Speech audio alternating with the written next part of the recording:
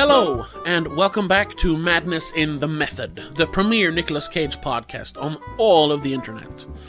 My name is Tobias, and with me as always is my friend and trusted co-host, Christopher. Hello, everyone. Hello. And you guessed it from the name maybe, or at least my presentation, we're going to talk about a Nicolas Cage movie today. And today we're talking about the action crime drama, A Score to Settle, in 2019.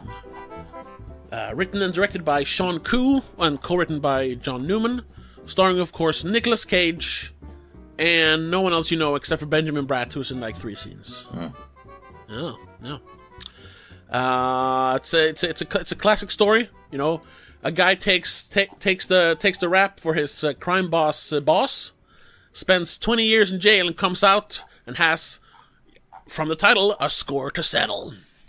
That's how they describe it. But I think this is more of a almost like a family drama, or it wants to be. Yeah, it feels like the revenge thing. Action movie comes in a way. Yeah, the revenge thing is more of a backdrop. Yeah, sort of. It's not the main story, I guess. No, and that's part of the problem with this movie. But we'll get to that. First and foremost, like we always do, I gotta ask you: had you seen this movie before? No, never heard of it. Never seen it. Oh, okay. You? Well, me neither. No. Like the last 5 episodes, I didn't know this existed until I read it on our list. Yep. Same. Yeah. And it's been a lot of really bad movies lately. Ever since after Mandy, there hasn't really been any good ones, I think. Like good. We had potential. They were fine. Mostly fine. Well. Sure. The last one was really bad. Yeah. But before that, it was like, it's fun. Again, it's only like 3 movies since Mandy, so. Ah, that's true. It feels like so much more, though. Yeah, but it all sort of blends together. I've started to notice after doing this, people are asking me, because I talk about them doing this podcast, going through all Nicolas Cage movies, and they're like, which the best one? And I was like, I can't really. Most of them just become one huge blob. It's hard to tell them apart, and especially to see which order they came.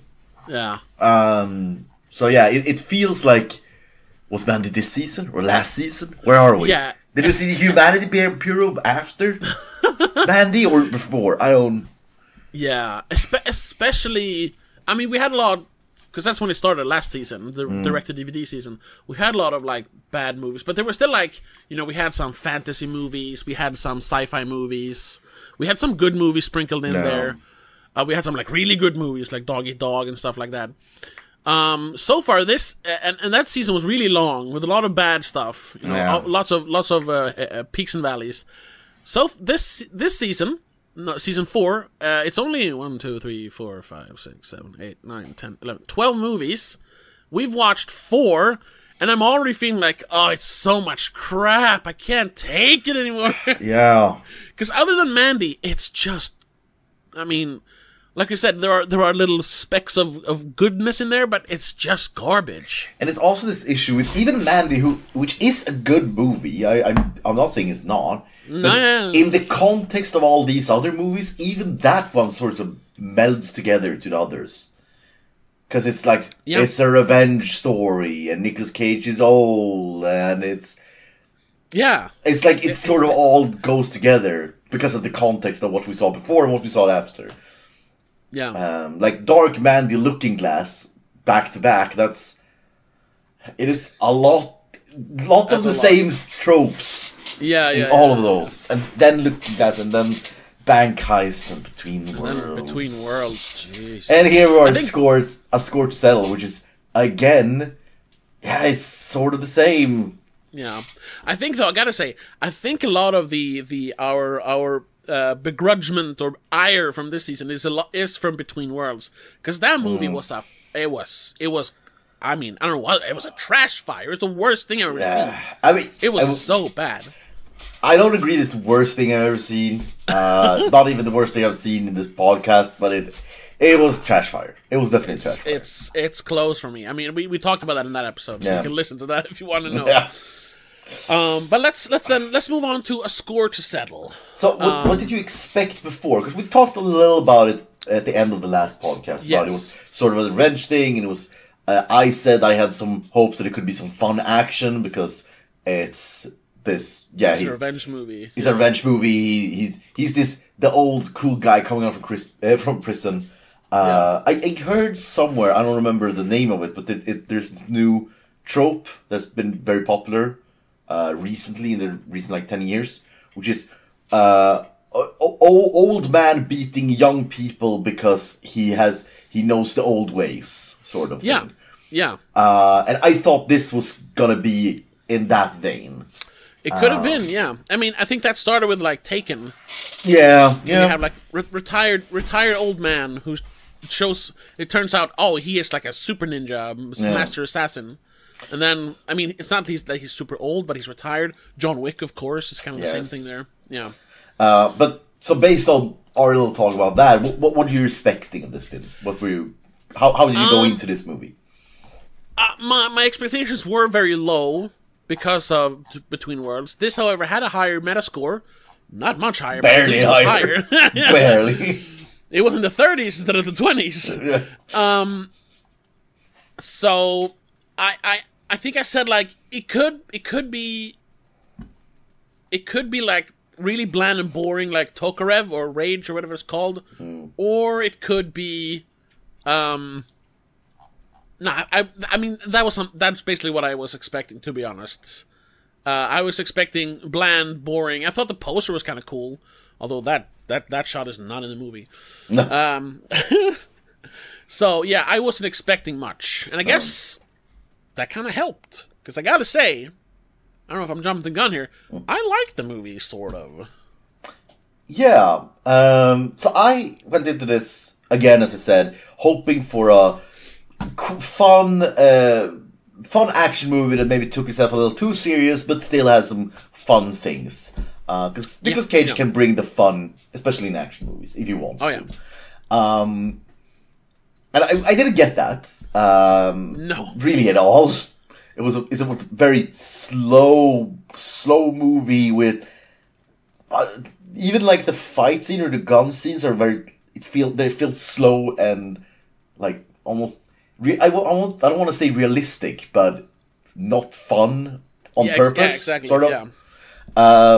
But yes, I did enjoy the movie. I mean, I'm not gonna like ask people to watch it. I'm not gonna recommend the movie, I think, but it was definitely not a waste of time, and I had fun with it. But it didn't stick with me afterwards, I'd say. Not really. I mean, I finished it this morning, so it haven't left my head yet. No? But I probably won't remember it. No. But again, it had some good things, and not just good ideas. It actually executed some good things throughout the movie. And I think Nicolas Cage was just, again, we usually do this at the end, but I'll do it at the beginning. Nicolas Cage I think he was great in this movie. He did some great acting in this, I think. Yes, sporadically. I don't think this is like one of his better performances, but he was good. No. I'm not saying this is like Cage at his best, but it is the best that we've seen in a while. Where he really sells the character. He really, you forget it's Nicolas Cage. He sells the character and he sells the emotions, and he does a good job, and he has some good material to work from. Yes. So yeah, I was impressed because it was a while. Yeah. So had a good Nicolas Cage. I was really, if it was something that surprised me, was the fact that, they describe it as, a guy who has vowed retribution on his mob bosses after 19 years of wrongful imprisonment. And like we said, that's more of the backdrop. What this really is him making up for lost time with his now, I guess, like 30-year-old son or whatever. Like, and him, he before he went away, he stashed a bunch of money he got for taking the blame for it was a murder. The movie starts with a murder. where someone called I don't know if it's like Nicolas Cage's son or something, but he is related to Nicolas Cage. He's called the guy who plays young Frank, as Nicolas Cage is called in this movie, is called Bailey Coppola. He plays young Frank, and I didn't know that at first, but when I saw him, I was like, oh, that is like a dead ringer for a young Nicolas Cage. Good casting. And I was like, oh, so, of course he's. So Nicolas Cage. Nicolas Cage is his uncle. Oh, okay, yeah. He's related to Christopher Coppola, who is his father. Christopher is that Christopher? That's Christopher, director of Deadfall. Oh, oh my God! Yeah, it all comes together. Oh no! But yeah, it was. I think he worked out great. Yeah, because it was like, wow, he really looks like Nicolas Cage. And yeah, like, but it's more of the looks that he's done a good performance. It's more. Yeah. It looks the part.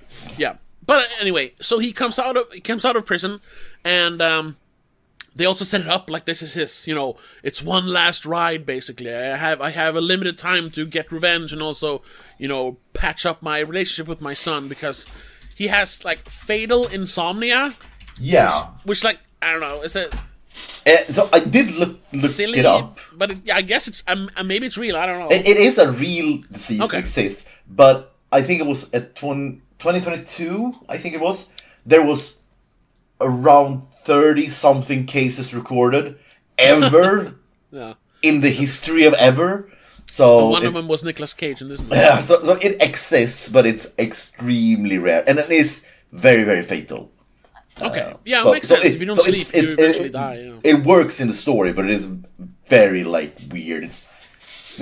It's sort of like having I don't remember what that disease is called, but the people who look like Wolfman, who have like all the hair, yeah. It's like sort of using that as just a backdrop or a scenery thing. Is like this is such a rare thing. We can't just have that as a reason, sort of.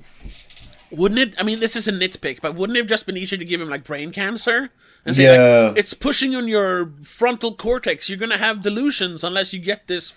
Unless you take this brain swelling medicine or something. I don't know. Yeah.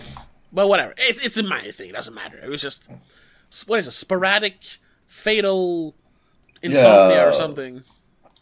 Yeah. Anyway, so that gave you kind of a ticking clock element, even though it doesn't really play in too much into the movie.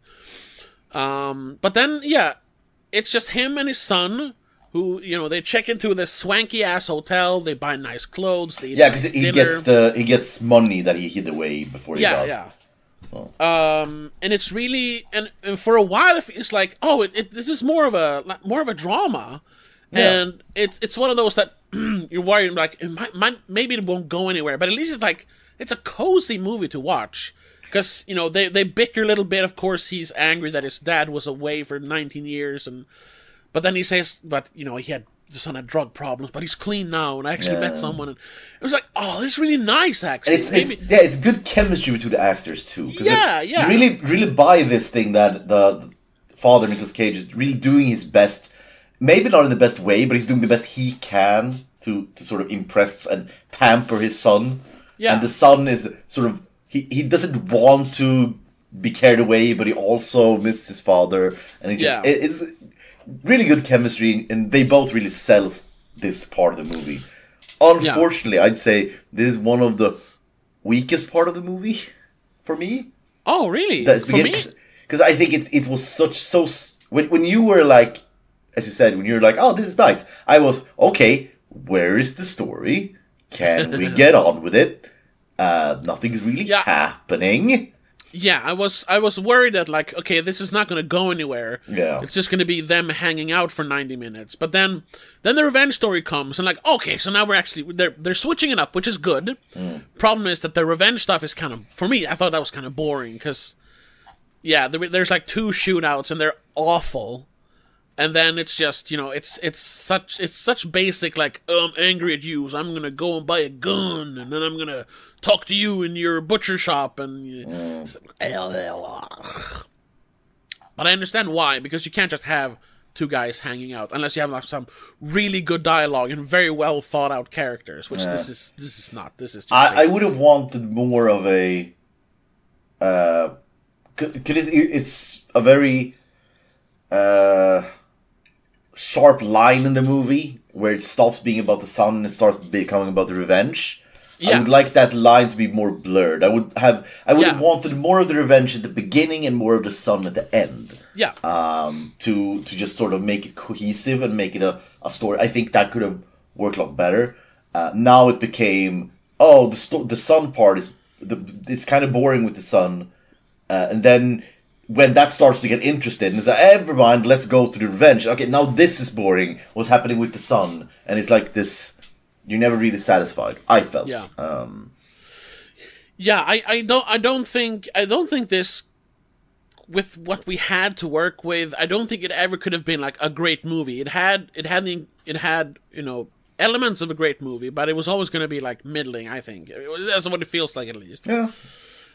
You know what it reminded me of? A movie that does this kind of story better. It's a movie called, I gotta check if I'm right about this. I think it's called Things Change. Mm-hmm. Yes. Things Change from 1988, written and directed by David Mamet. Where it's a mafia guy who murders someone. But he's like a mafia boss. So he's like, I'm not going to prison, fuck that. Instead they pay the local shoe shiner, an old Italian shoe shiner who has is basically like he's poor, and then he said how about we give you $100,000 and you take the blame for this double homicide. You'll go to prison for 20 years, but you can have fun with this money before, because he's like 70 years old, so he's gonna die in prison. All right, yeah. And he's like, no, because he's lived a righteous life his whole life and everything. And then eventually it's just like, fuck it. He takes the money. And then him and a lower guy on the ladder, played by Joe Mantegna, they go to some East Coast casino and just they get the nicest hotel room. They play a bunch of casino games. They hang out with women, and they just get up to no good. And it's a little bit like, where's this going? But because the plot isn't really, there's nothing that really happens, other than they're not supposed to be there. They're really supposed to stay in the city, but whatever.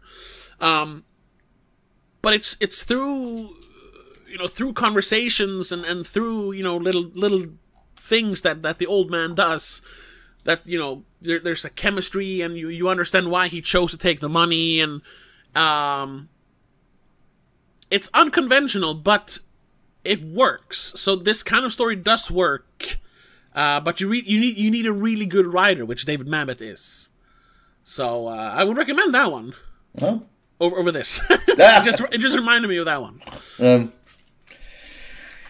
But yeah, so during this movie, I was, again, as I said, I felt it was slow, and I was wondering where it was going. But at the end, because we had this sort of subplot with a prostitute or an escort. Yeah. Which is I don't know if I can't decide if it's needed or if it should be cut out, because it takes a lot of time of the movie. It doesn't really lead anywhere, but it does explore his character a bit. Yeah, and I think that is it. This is almost character driven. It wants to be character driven, but then there is that plot of revenge stuff in there. Yeah. And I don't think what's his name? What is it? Sean Koo? No, what was his name? Oh yeah, Sean Koo. Sean Koo. Yeah. I don't think he's a strong enough writer to write a character driven drama like this. I guess, and I think that's why he maybe added in the revenge stuff. But like I said, it almost succeeds in being character driven. I mean, it even goes so far as to Nicolas Cage, Frank Carver, decides to kind of not take out revenge on the main guy when he eventually finds him. Instead, he's like, you held up your end until you had a stroke, basically, because he realizes that he's been unconscious for like 10, 15 years.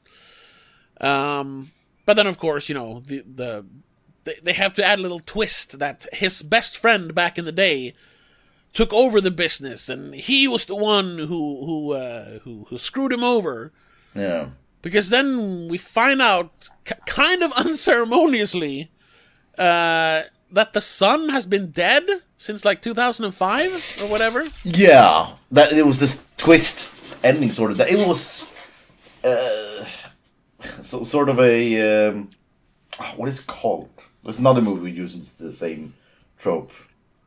Where someone talks with oh yeah, someone through the entire movie, and then at the end we realize they're not there. Anyway, it's an old trope. It's been done several times. Yeah, you're not thinking of Sixth Sense, are you? Because that's when we find out that the protagonist is dead. No. Okay, yeah. No. Spoilers for Sixth Sense, I suppose. I think it's fine. I think it's fine. The greatest twist ending of all time. But anyway, I think that twist really, when that happened, yes, it is very, very out of nowhere, and it's very unceremoniously, but that's the entire movie is very unceremoniously. It's just, things just happen, and I felt that was one of the strongest part of the movie, that it is, again, it becomes character driven because we don't put any flair on things happening. Yeah. And I think the twist really, for me, sort of tied the entire movie together, and it really made the movie work, that twist for me. That the son is dead? Yeah, that just, it just made it just lifted the entire movie for me. Because it was a good reveal, and it made a lot of sense, and most of the complaints I had was sort of explained away. That's that makes sense. Because throughout the entire movie, one of my biggest gripes was this: can't you just let go?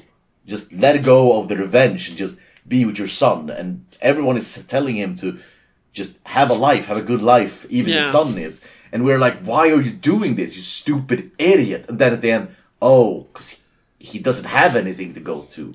He can't live. And all of his stupid decision and all of his weird flair of just more of spending monies on worthless things, sort of, all of it makes sense because he doesn't have anything else to do with the money. Yeah. And he doesn't have anyone, and because he has like weeks or months left to live, he can't start again. He can't build a new life. So what else is there? And I think that really sort of made the movie work for me. Yeah. No, yeah, I agree. It was a good twist. It was just like, okay. When he puts down flowers at his wife's grave, and then he moves over, and you're like, Joey, huh? Yeah. Like, he's dead. Yeah, and there's and then a quick like montage of all the scenes where they hung out, but it's just him. It's like, No, but it does work. It was just, it could have been handled better, but that's I don't think the movie wanted it to be handled better. Okay. I don't think that's the point. The point is that it's supposed to be blunt, and it's supposed to be told with a shrug. Like, he's dead.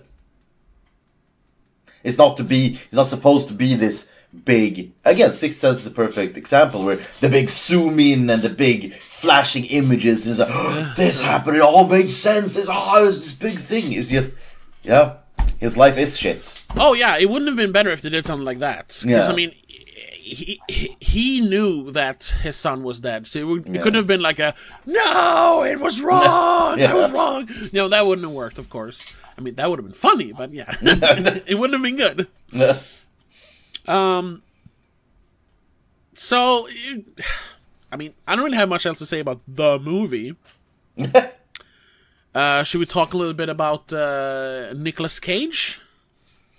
And his performance? Yes. As I said, I really enjoyed his performance in this.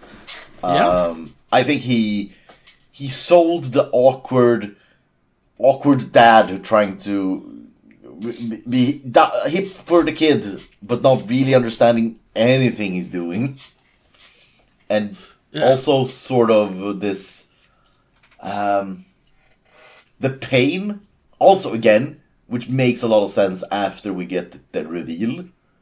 Yeah. That he has this pained expressions sort of every time throughout the movie when it's quiet, when he's not talking with anyone. Yeah. He has this very like painful and saddened expressions, which again I didn't get until the reveal, and then oh, that makes sense. It's perfectly portrayed, this living in a fantasy world, or he wants to live in a fantasy world where his son is still alive.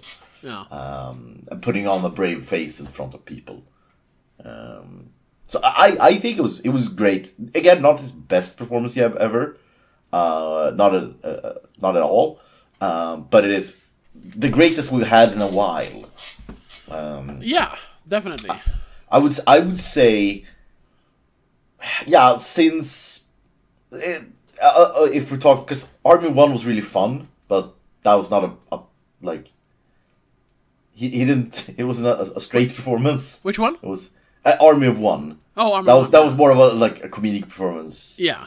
But last time we had a good serious performance. I would say Dog Eat Dog maybe. Yeah. Possibly Dark, but it's hard to know because Dark is dark. Yeah, Dark is dark. Dark is weird.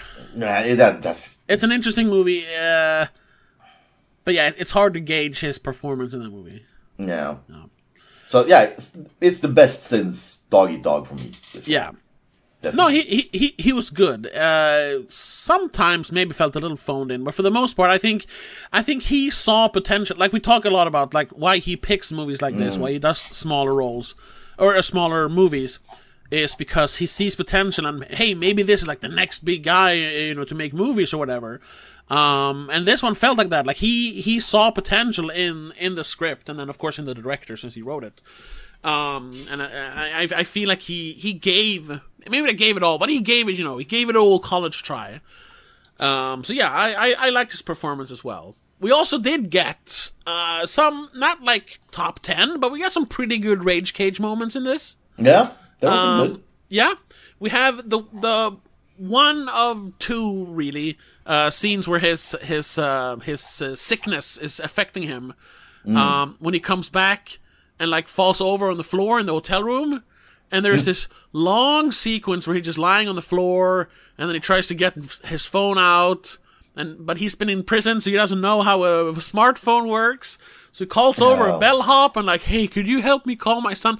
And it goes on forever. That scene could have been cut down to him just going I don't understand his phone, and then leaving, because that's really what he does. Yeah, but then we keep on going, just keeps on going with the pimp who appears. Yeah, the guy sits down and starts writing a list of all the nursing homes in the area. Yeah.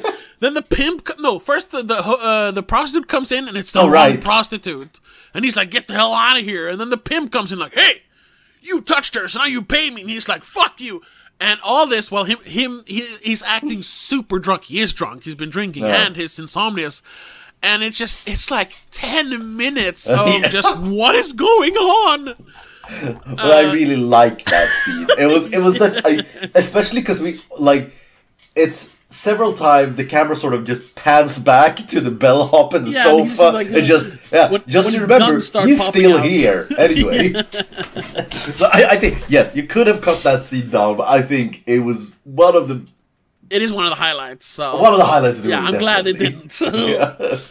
But it's also funny because it starts out really sad. He comes back, his son isn't there. And then he falls over, but then it slowly becomes more and more comedic and chaotic. Yeah. And I'm not sure if that was intentional or if it just happened. Because it was one of those happy little accidents. Really funny though is in the next scene he seems pretty clear, in his head. And his son calls on the phone. He instantly presses it and manages to get speakerphone, and he gets directions on we find out though that might be fake because he didn't call his son. That might be why. But in the moment, all of a sudden he knows how to work the phone. He's very clear-minded. He gets the GPS directions to point him where to go to find his son. He's like, hey, 6 seconds ago you could barely stand up and you didn't know what a phone was. What? Hello? Yeah, but again, it is explained with the twist that nothing of that ever happened. Yeah.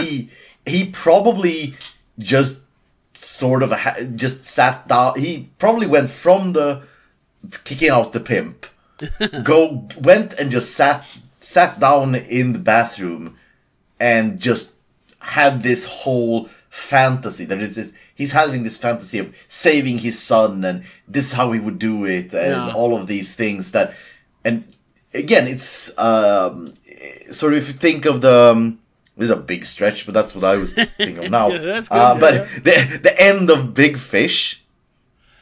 Oh, I've never actually finished that movie. Okay. Yeah, but anyway, it's this thing where he's like, suddenly he's great at GPS, and suddenly he's not Big Fish, but in this movie, suddenly he's just this superhero who can just find him and carry him and make him like doing CPR until he survives, and it's all of these things, and that is because it is his fantasy. That's what he wanted. He is really low in this scene. He's drunk. He's tired. He had this issue with the pimp, and he needs a win.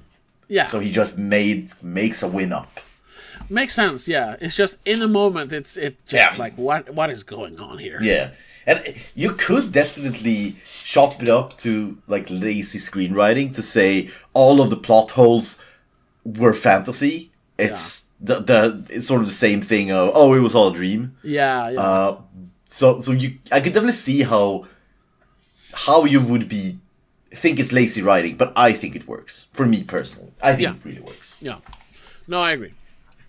It works for the most part. Yeah. Or at least you can excuse some of the weird stuff when you're like, oh, that's why. Yeah.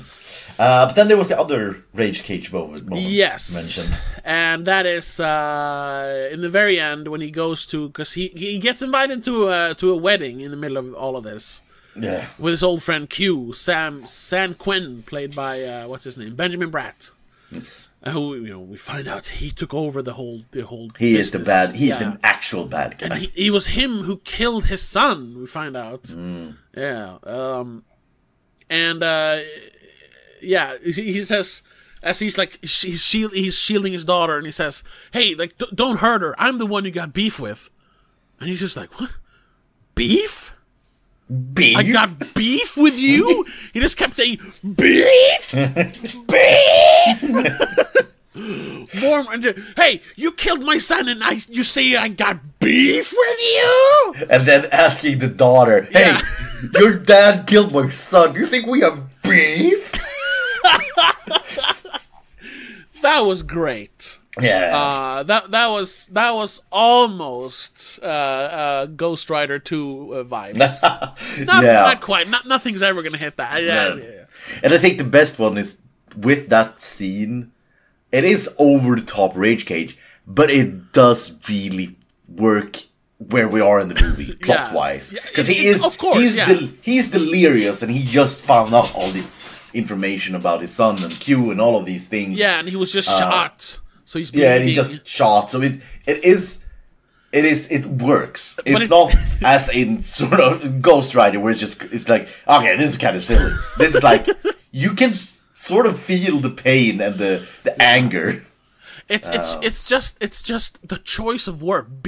In the super emotional scene, he keeps saying beef. Yeah. I mean, it's great. It's a great scene. Yeah. And then as he's about to leave, he's like, "Fine, I'll let you live. I don't care anymore." The daughter just picks up the gun and shoots him. And he's just like, doesn't even react. He's like, "Huh? But what the heck? You shot me?" And then just keeps walking. All right, then. It was like, why was that in there? Anyway. And then, he steps out of the church. The cops are there with a bad sound effect, like, "Put the gun down." Like the director masking his voice or something. And then, you think he's going to pull out the gun, but he pulls out the baseball card that he saved for his son, and then they shoot him with super obvious squibs, and then he dies. Yeah. Well, no, because the hallucination of his son come back. That's right. He sees his son the last time. Yeah. So it's a bittersweet ending. Yeah. But like I said, to a pretty okay movie. Yeah. I mean, I mean, like I said, I maybe probably won't recommend it to anyone, but like, my dad would probably like it, even though he would think that the ending is too sad, because he likes when people just, wins, are all friends in the end and lives, like, oh yeah, and then he had his son, and they bought more sports car, and everyone's happy. He doesn't like sad endings, so that wouldn't work. But I think the rest he would actually like. That classic ending in movies and shows where everyone is in someone's backyard and having a barbecue. Yes. What is it? It's like, is it Gone in 60 Seconds? Ends like that? Yeah, and like every Fast and Furious movie ends. Yeah, every Fast and... It's about family. Yeah. Salute me, familio. If you want to watch a movie that ends that way, but it's a very, very strange movie, and it almost has like this weird like feeling all over the ending, even though it's happy.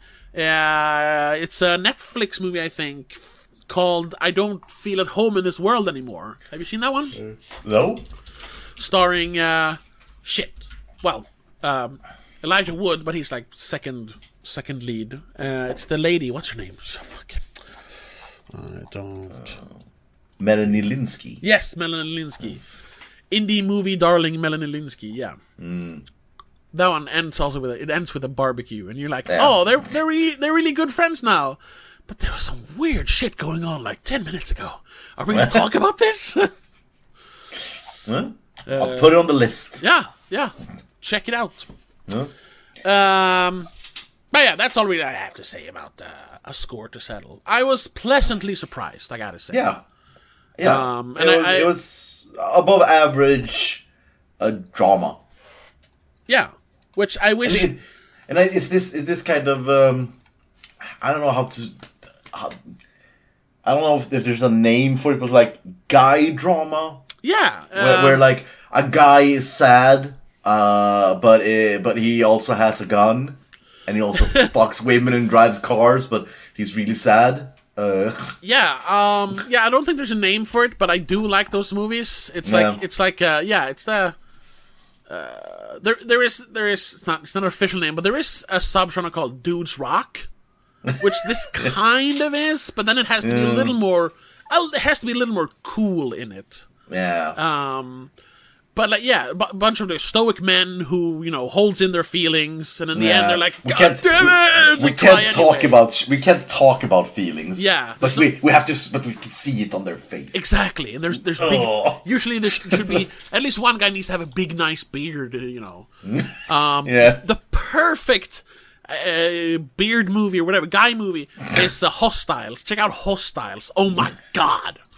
So many men holding back tears, walking through the woods, big beards, quick, short, very violent action scenes. It's beautiful. That one I can recommend as well. Guy drama. Yeah. It's a man crime movie if you want. No. That could be a good name for it. Mm-hmm. Yeah.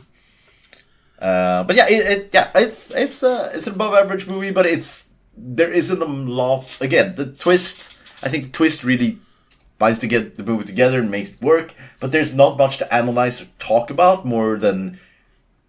Yeah, because it is... That's stupid. It's weird to say about this movie, but it's a whole experience. You can't talk about one thing in it. You really have to experience it for yourself. But that's mostly because no scene... There's like few scenes, like maybe 3, that works in isolation. Exactly. If you just take a scene from this movie, it's like, this is shit. Exactly. It really is like, you can't really see the forest for the trees if you just watch one scene, because that's just one tree. You really need to watch the entire forest. Yeah.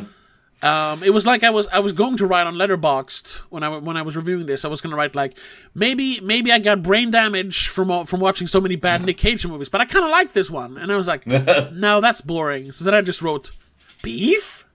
Beef. That's a better review. Weird trivia about this movie. Yeah, which I think is it just speaks so much for Nicolas Cage. That this was the movie he decided to learn to play piano for. Yeah, really shows he was dedicated. He learned to play piano for this. Yeah. All right. And we find out he's a pretty good singer. Huh? Yeah.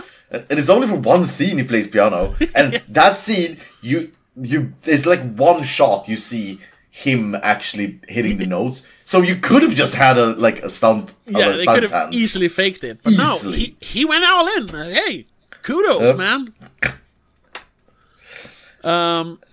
Then I read what else? I read something else.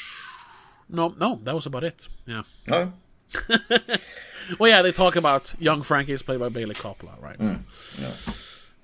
So reviews, like we said earlier, it has a 37 Metascore, which is pretty bad, and I think undeservedly so. I mean, I wouldn't put it much higher, but I would put it higher than that. There's only 6 reviews. People aren't really caring anymore. The best it got was a 5 out of 10 from Film Stage, and their little quote here from the review is so weird. So I'll just read all of it. The potential to open things up with secondary characters like a prostitute who takes an inexplicable shine to Frank and her obnoxious pimp Trip is there to capitalize on. Koo and Newman would rather cut that bait loose, however, and let Cage go wild instead. It's a jarring tonal shift. Like, how much more could you do with the prostitute and the pimp? That was fun for one scene, really. Yeah. Another one here, Los Angeles Times, also a 5 out of 10. Without Cage, there'd be almost no reason to see the by-the-numbers revenge thriller A Score to Settle. With him, the movie isn't just watchable, it's occasionally riveting. Yeah, we didn't mention that. We usually mention that. Like, if this was any other actor, I would have turned it off in about 15 minutes. Yeah, agreed. Because at least when he's in it, you know that maybe it'll be fun at some point. Yeah. Then some more middling reviews. And the lowest it got was 30, which makes it kind of weird then that the median score is a 37. It feels like it should be like a 40 or something. Whatever.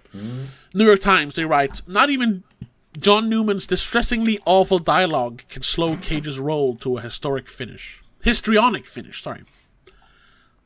Yeah, I guess. Here's actually one from Hollywood Reporter. That's a good quote. Koo shows a decent grasp of plot mechanics, but never manages to adequately develop the characters or effectively modulate the film's pacing, even in the brief action scenes, which proved too tame by typical Cage standards. Yeah, that sums up pretty fucking well. Kudos Justin Lowe who wrote that. But the pacing is off. Yes, that is. When it goes from family drama to revenge movie, like, okay, we're here now. So what are the user reviews? Yeah, so IMDb it's 4.7, so pretty bad for IMDb. Yeah. Between Worlds have a higher score. Wasn't that like a 5? No, it wasn't. No, that was like 3.6, I think. Okay. So it's like one score about around. Yeah. So there's a few I found that I thought was really resonated with me, how I felt about the movie. Okay. There's one which is a 6 out of 10. Mediocre storyline salvaged by a good performance from Cage. This is a little longer, but right. Well, I had a very little expectations to this 2019 movie from writer Jon Stewart Newman and director Sean Koo. Why? Well, it is a Nicolas Cage movie. Need I say more? Again, we have these the people who doesn't understand. Yeah.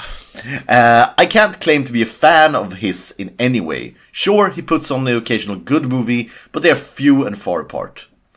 Regardless, I had the chance to watch Score to Settle, so I sat down to watch it, as I tend to watch movies that I haven't already seen before. And I'm glad that I did. Because this movie was definitely one of Nicolas Cage's better performances, and the movie where you actually get to see him having acting talents. While the movie itself was sort of mediocre, Cage actually managed to lift it up and out of mediocrity with his impressive performance. The storyline in Scorched Settle definitely had potential. Sure, it didn't offer much of anything new to the genre, but it's still enjoyable enough for its turnout to be. Aside from Nicolas Cage, the movie has some nice performances by the likes of Benjamin Bratt, Noah LaGrasse, and Caroline Widra.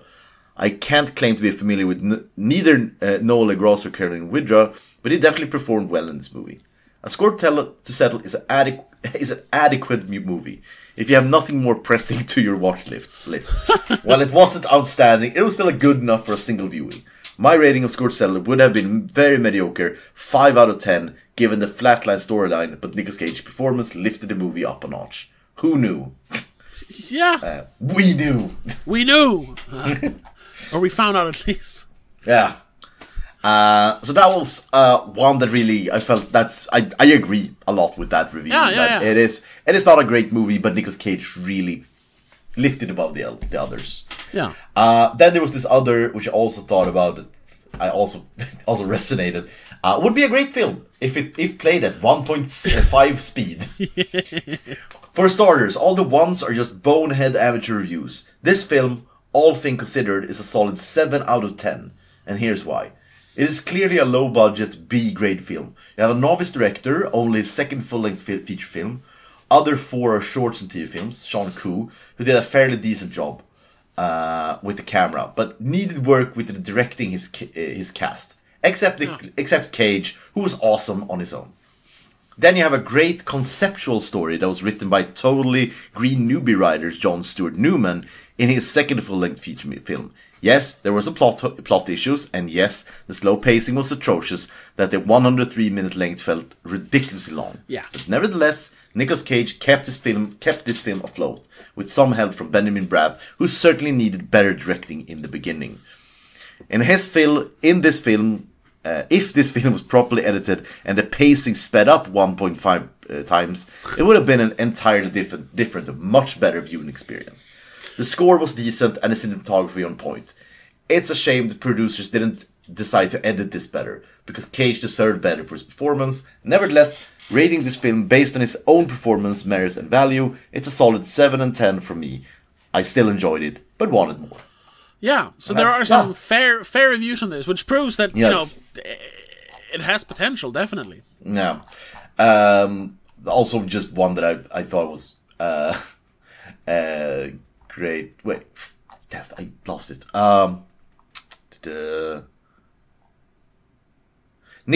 Here it is. This is the entire review. Nicolas Cage is still a great actor. Just gotta find the right movie to act in. Yeah, sure. Yep. I like this one. 7 out of 10. Ignore bad reviews. This is a good movie with a surprise in it. If you like Cage, just see it.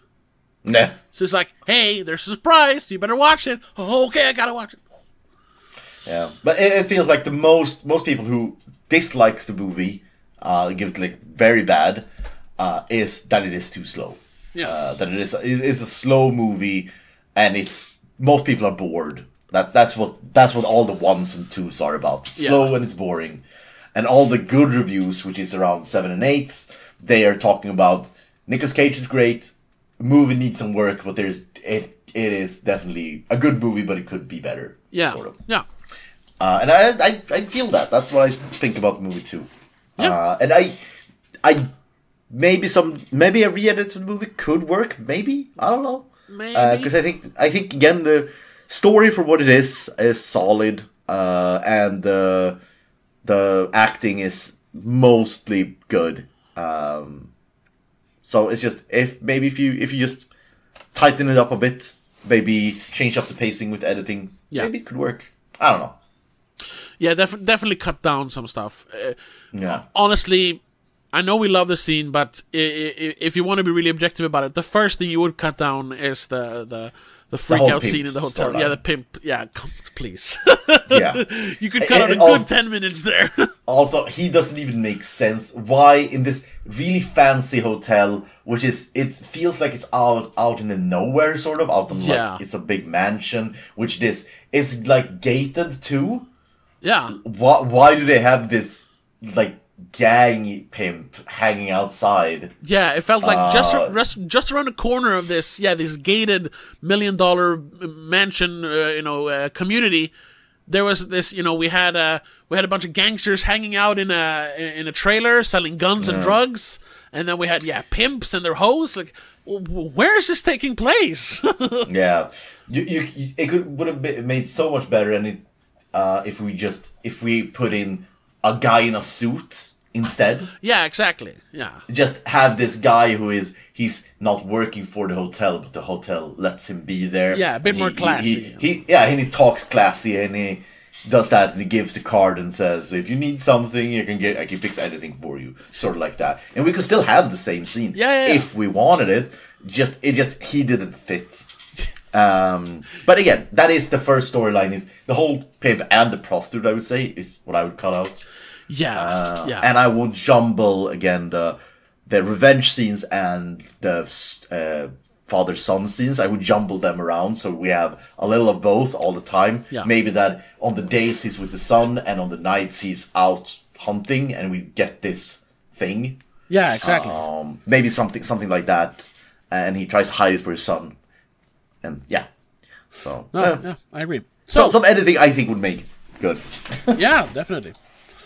What will you be scoring this movie? So I've been going back and forth since I've seen it. I saw it like a week ago, I think. Okay.